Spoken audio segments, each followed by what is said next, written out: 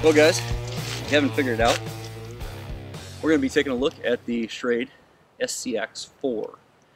I'm JJ Johnson with Reality Survival, and happy to be over here on Zombie Go Boom TV today. Talk to you a little bit about this axe, or this Tomahawk. I have been out here jacking with it for quite a while, and I'm actually really impressed with it. When I first kind of saw it, I kind of thought, man, what is that going to be used for aside from, you know, crushing zombie skulls and that kind of thing? I mean, is it really going to be a useful tool? And what I'm finding out is that, yeah, it can be used for a lot of things. I mean, it's essentially a replacement for, you know, a light axe or a tomahawk. You know, I mean, that's what it is, a tomahawk. What I meant to say was a hatchet. My first impression was that, man, this thing's going to be too light, or, you know, it's not going to be able to cut very well and all that kind of stuff. But it really cuts pretty awesome.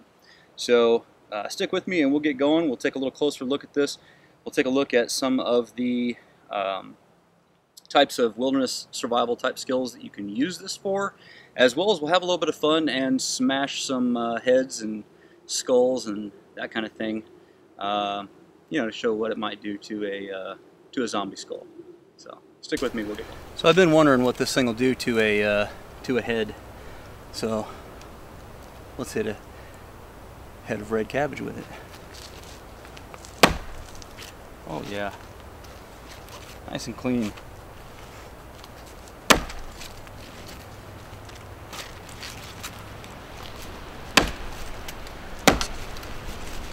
Food preparation, no problem. So I was trying to think of, you know, what would be a good representation of a skull, human skull, zombie skull, whatever you want. And so coconuts were pretty much the best I could come up with. So let's see how it does with them. Oh yeah.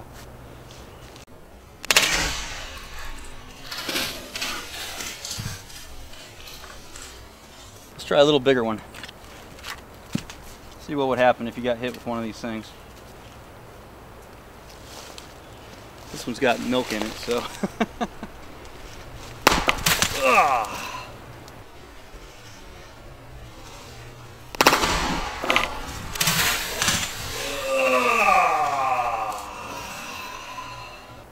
See if we can find something with a little more blood and guts. Alright, let's see if we can get some blood here. Oh yeah.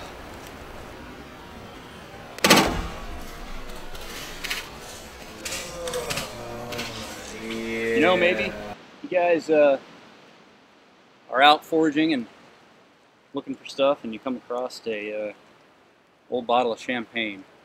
You know, top's stuck and you can't get it off. Might even be able to use the old axe to open it. Or not. There you go. Alright, let's just take a look and see what it does to this old metal bucket here. Yeah.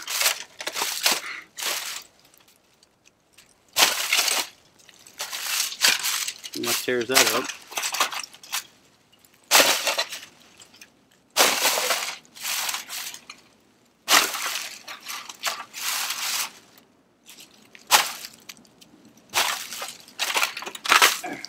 Got some penetration there. See what the edge looks like now.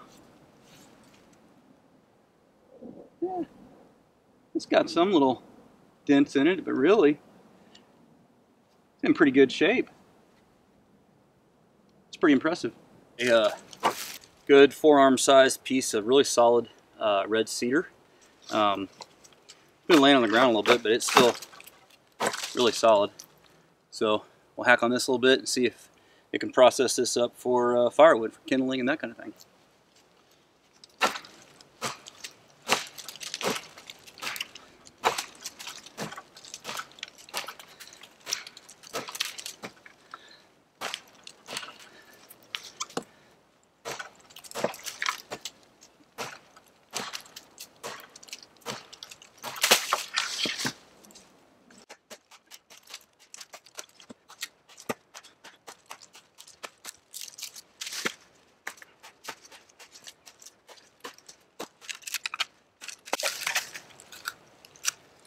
So yeah, I'd say it does pretty good at that.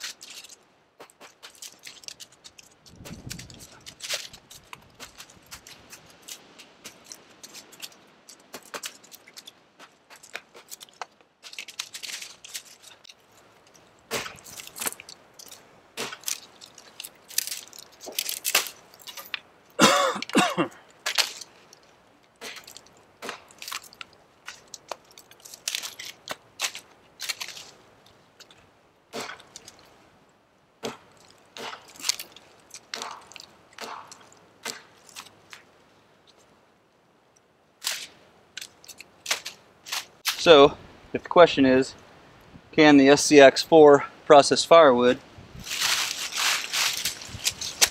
for kindling, I would say the answer is unequivocally yes. Alright, so it made quick work of that stuff. Here's a couple of the little bigger pieces. We'll go ahead and take a look at how it chops this stuff up as well.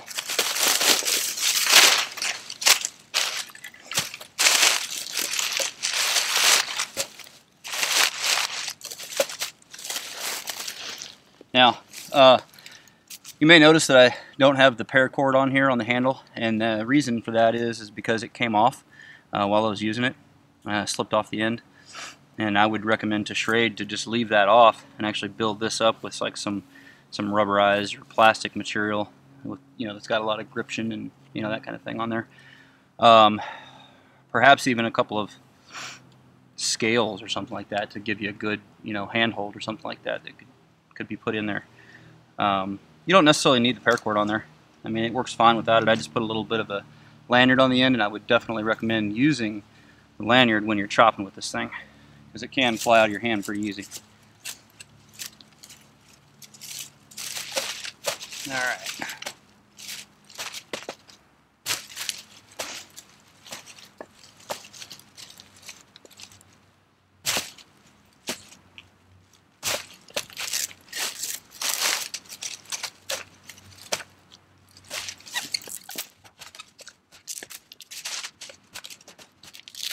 I'm trying to. I'm pretty good. You know,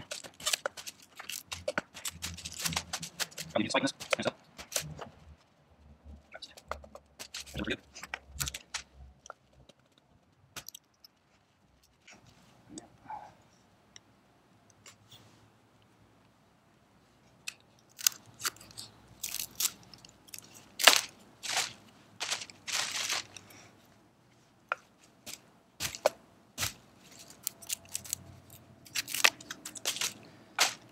So yeah,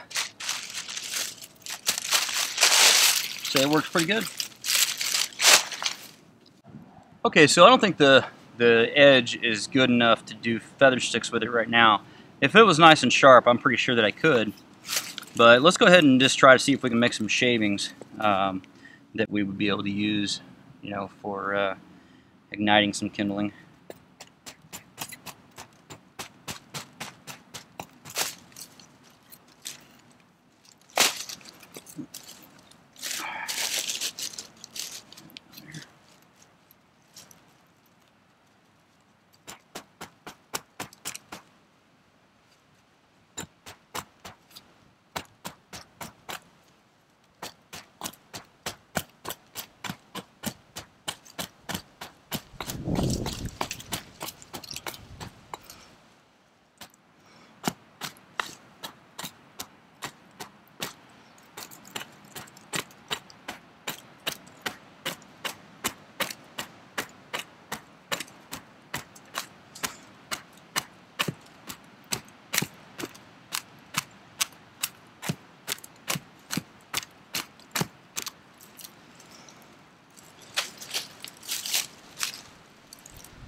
So as you can see, with the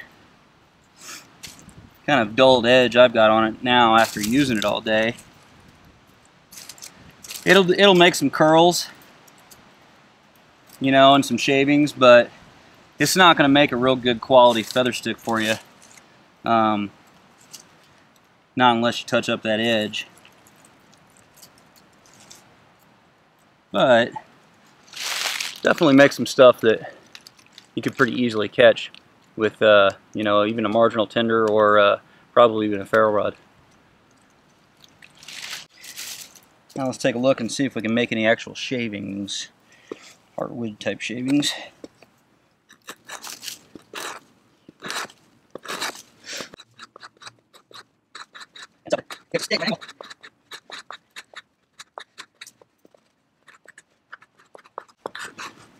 But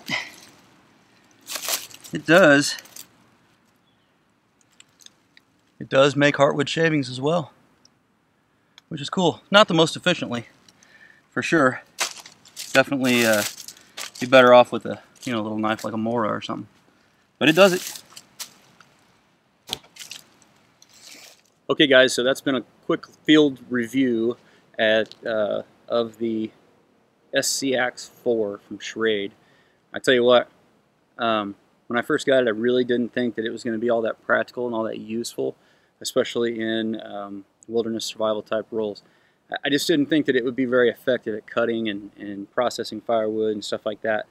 But I tell you, after reshaping the bevel and bringing that bevel back to where it's a little deeper bevel, and then taking the paracord handle off and just having a real simple little lanyard loop like this, it's pretty effective. I mean, I've processed up some firewood really quick. I've been chopping, was chopping on that big log over there. I chopped up several forearm-sized pieces of firewood and some other stuff over there. And I mean, it's not bad at all. It's definitely better than a small hatchet because you've got more length on it, so you get more penetration and stuff like that. It can be thrown, and it's not going to hurt it because the way it's constructed, it's all steel construction all the way down throughout the handle, full tang. You know, this is just a plastic coating that comes over the top here. So you're not going to hurt it to throw it or anything like that. You know, we had some fun smashing it through fruit and, you know, cutting stuff up and all that. I mean, it doesn't do real good for the real fine cutting tasks. I was having some hard time with, you know, getting actual feather sticks to come up with it. But that's at the end of the day after I had been using it for a ton of stuff. So, you know, if I had touched up the edge on it, I'm pretty confident that I probably could have got feather sticks out of it. But whenever I do a review on something, I start the day with a sharp edge and then I go the whole way through. I don't mess with it. So it is what it is, you know. But overall, I was really pretty impressed. You know, let me know what you guys think would have been better testing, you know, on it, and you know, that would have kind of shown what it can be useful for and all that kind of stuff down in the comments below. I'd appreciate that because I'm always looking for new, different ways to test stuff and, you know, all that kind of jazz. One thing I will tell you is when you're swinging it, you know, you got to watch out because this end's sharp, right? And you know, if you're coming back across on the backhand side, you know, you got to make sure you don't bring it up too high. You jack yourself in the throat or something like that. So there are some dangers with it. I think it would be pretty sweet if Schrade came out with the exact same thing, but with a hammerhead on the end. It wouldn't even have to be a full-size hammerhead, but just, you know, kind of a good little kind of mallet or whatever that you could use for pounding tent stakes and all that kind of stuff. It'd make this thing a lot more practical. But as it was, this little pointed end here worked pretty good for twist splitting, kindling, and, you know, those kind of things. So it's not like it's not useful at all, and it would definitely penetrate a zombie skull, as we saw with the coconuts and, you know, all that kind of stuff. So anyhow, guys, I definitely appreciate the opportunity to be over here on Zombie Go Boom TV. And if you guys haven't seen my channel, it is Reality Survival. You can head on over there and take a look. I do at least 3 new videos per week. We do wilderness survival, do prepping, and I also do some sort of gun, knife, or gear review as well. Do our uploads on Wednesday, Saturday, and Sunday. So As always, guys, don't forget to hit the thumbs up button, share it with your friends on Facebook, Twitter, and Google+. And don't forget to live the 6 Ps. Proper prior preparation prevents poor performance. Stay safe, guys.